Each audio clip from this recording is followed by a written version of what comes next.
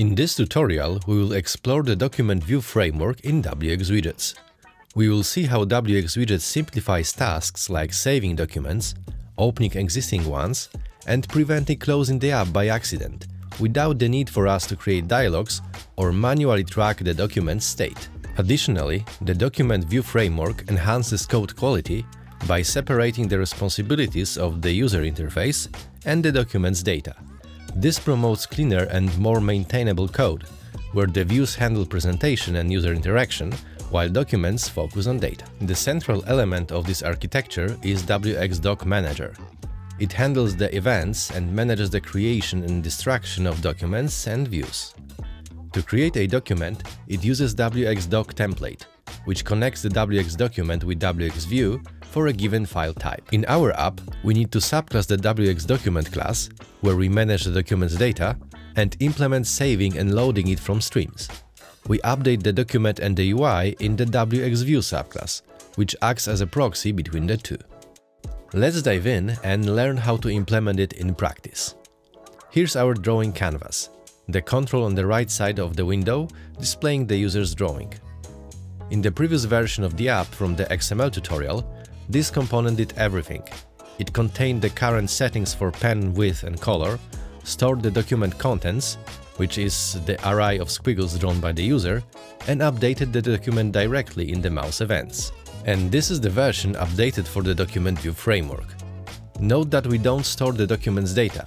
There is no array of squiggles, just a pointer to the drawing view, which manages the interactions between the UI and the model. In the Canvas implementation, we focus on the technical details of the UI, binding to events, creating the context menu, and showing the export dialog. You might ask why we need the file dialog if the document view framework handles saving and opening files. But exporting is something different. This operation renders our image as pixels, losing all information about lines, their widths, colors, and intermediate points. We also handle the mouse events, taking care of the details like refreshing the control and checking if the user is dragging while holding the mouse button or just moving the cursor. The drawing view only gets the information that is interesting for the business logic through the mouse down and mouse drag callbacks. Note that we also forward the drawing operation to the view. It has access to the document and knows how to draw it. Let's move on to our wxView.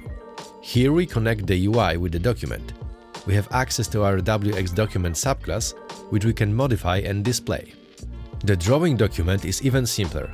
We have the serialization methods and our array of squiggles there.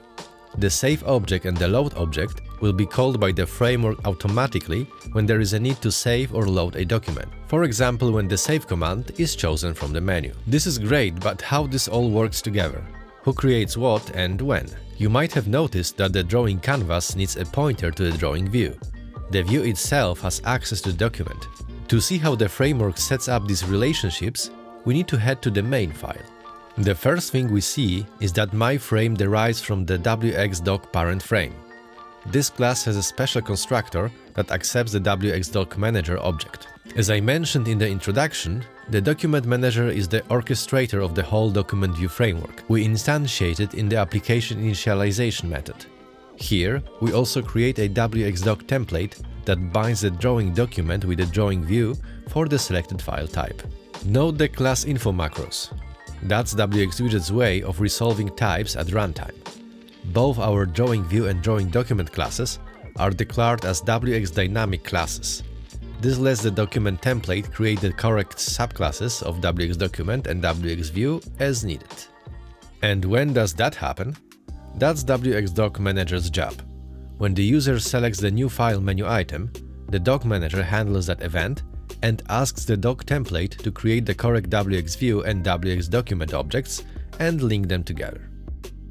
In the case of saving, the document manager prepares the streams and calls the implementation of wxDocument to do the serialization. To enable all of this, we simply need to build the main menu using standard wxWidgets menu identifiers.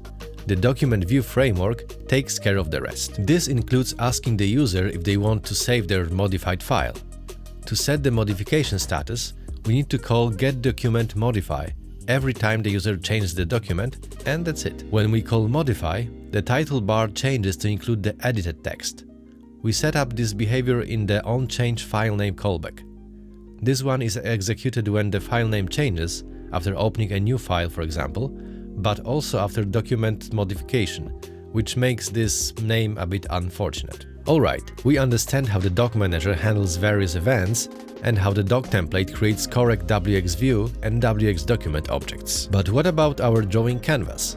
As we can see in the constructor declaration, this object requires a drawing view. But drawing view is constructed by wxDocTemplate, which knows nothing about our canvas. Here's how we solve this problem. In the onCreate method, we signal to the app that the UI change of the mainframe is needed. Similarly, in onClose, we call the same method with a null parameter, which means that there are no open documents. The mainframe removes the current drawing canvas control by clearing the sizer for the right side of the splitter. Then it creates a new canvas connected to the provided drawing view or resets the Windows title if there is no file open. Note that we only support a single window for the whole application, and that's why we call setup canvas for view on that frame instance. If we were to allow multiple windows with different documents, we could use wxView setFrame and getFramePair to get to the correct wxFrame object. What about the currently selected pen width and color? These are also managed by the main frame. In the previous version of the app, the frame copied these values to the canvas object. In this version, we use the app where these settings are stored in a tool settings object. They are then retrieved by the drawing view to set the current squiggles properties. And that's it for this tutorial. We will continue developing this application on this channel, so make sure you are subscribed, and I will see you in the next one.